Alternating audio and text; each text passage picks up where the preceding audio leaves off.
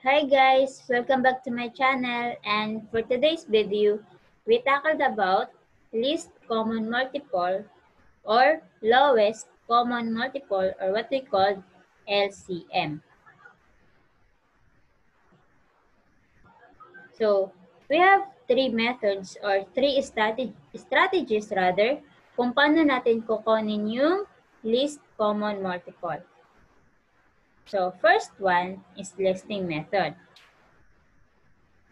Pangalawa, prime factorization. And pangatlo, continuous division. So, sa listing method muna tayo. In this method, we're going to list the multiples of each number and pick the smallest common multiple. So, sa method na to, easiest way to siya kapag yung mga number ay maliliit lang. Applicable siya. So, let's give an example para ma-apply natin yung concept.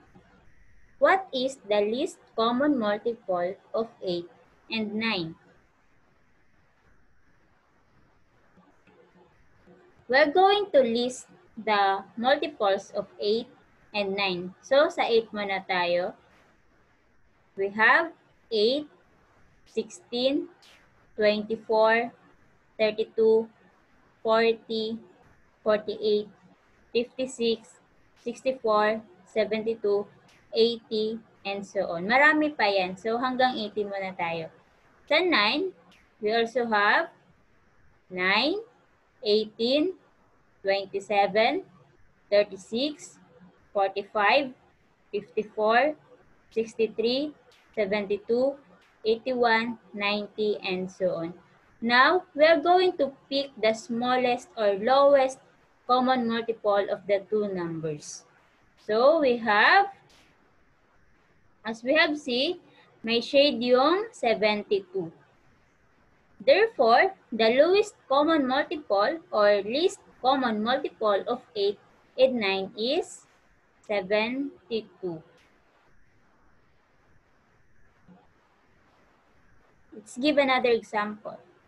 What is the least common multiple of 9 and 12? So, same process. We are going to list the multiples of 9 and 12. Sa 9, we have 9, 18, 27, 36, 45, 54, 63, 72, 81, 90, and so on. What about 12? 12, we have 12, 24, 36, 48, 60, and so on. And now, I already shade their common multiples, or lowest common multiples rather. We have 36. Therefore, the least common multiple of 9 and 12 is 36.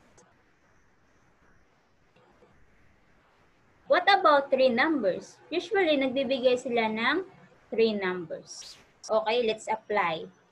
What is the least common multiple of 18, 24, and 12? Same process, we are going to list the multiples.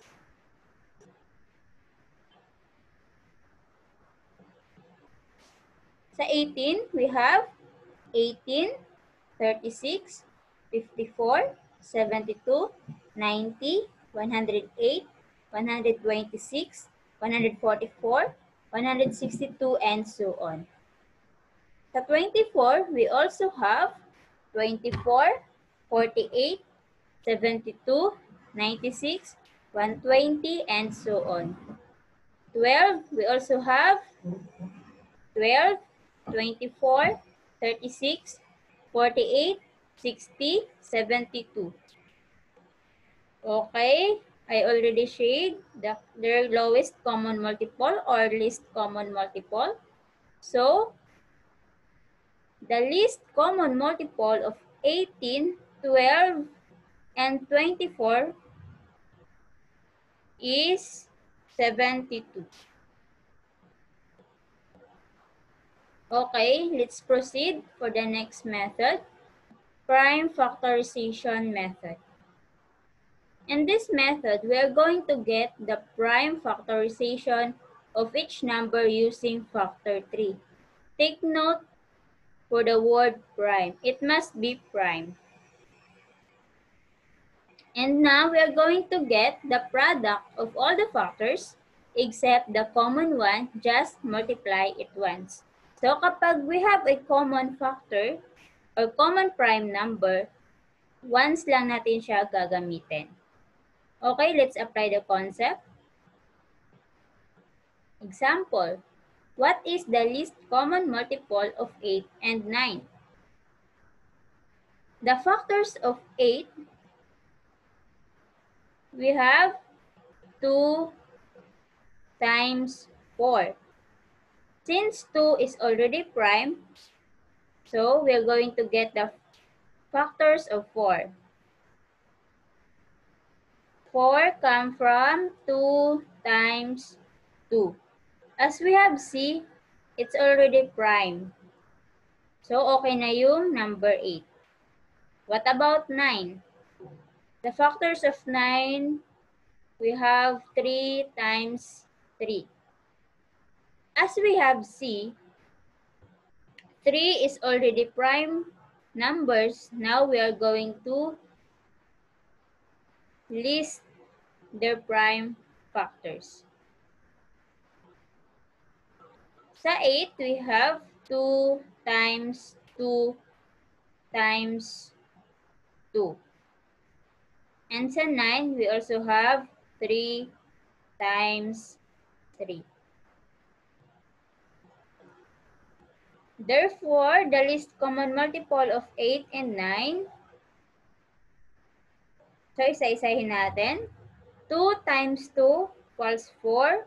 4 times 2 equals 8. 8 times 3 equals 24. 24 times 3 equals 72. Therefore, the least common multiple of 8 and 9 is 72. Let's give another example. What is the least common multiple of 9 and 12? 9 came from 3 times 3.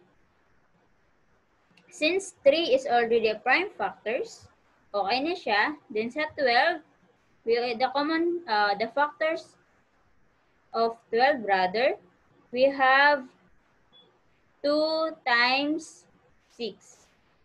So, marami pang factors yung 12. We can use also 3 times 4. In my illustration, I use 2 times 6. Okay lang din kapag 3 times 4 yung gagamitin nyo. And sa 6, the factors of 6, we have 2 times 3. And now, we're going to list their prime factors. Sa 9, we have 3 times 3. Then sa 12, we have 3 times 2 times 2. Take note na ang ginawa ko, we are going to align their common factors. Kasi once lang natin siya gagamitin. Ayan, take note nyo, yung 3 sa 9 at saka 3 sa 12, inalign ko. So now, we're going to get the product. Yan, nilagyan ko na siya ng shade para mapansin nyo. The least common multiple of 9 and 12 is 36.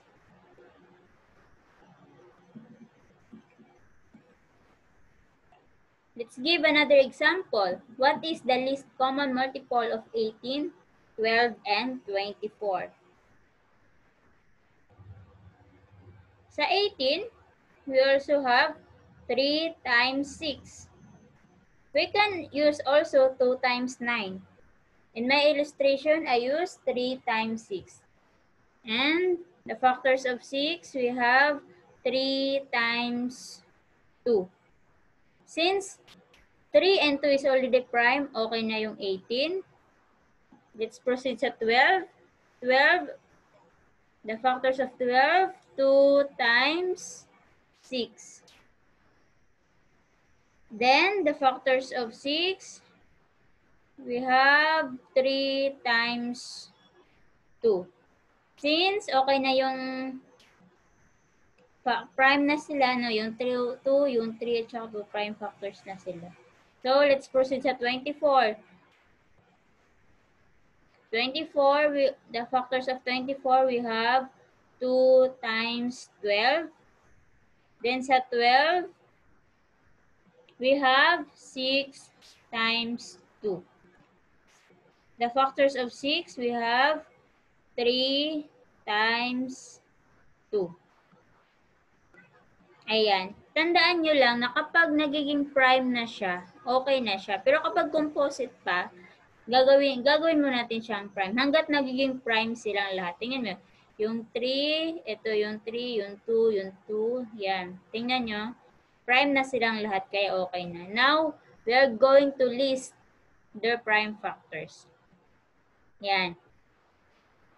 So, take note, yung sinabi ko kanina na i-align natin yung common sa kanilang tatlo or sa kanilang dalawa as long as may common.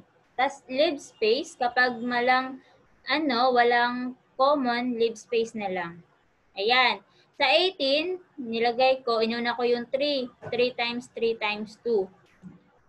Sa 12, 3 times, tingnan yun, like what I said kanina, lagyan natin ng space. 3 times 2 times 2. And then sa 24, we have 3 times 2. Yung 2, inalign ko ulit dito, times 2 times 2. Ayan. Para hindi nyo makalimutan or hindi kayo magkamali at hindi nyo magamit ulit yung numbers. So, tandaan nyo, kapag common, once lang natin siya gagamitin.